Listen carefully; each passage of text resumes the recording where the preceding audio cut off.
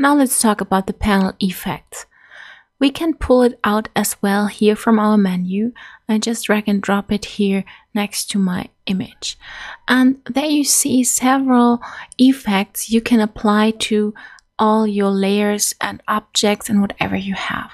There is, for example, a Gaussian blur, and the outer shadow, and whatever. You can just turn it on and off based on the layer you are on. And sometimes you see more and sometimes less, again, based on the layer you are on. And you sometimes need to see what applies to what kind of object or layer. And sometimes it helps and sometimes it doesn't. So make sure you use the right one. You find the same effects in the FX panel on the bottom of your layers panel.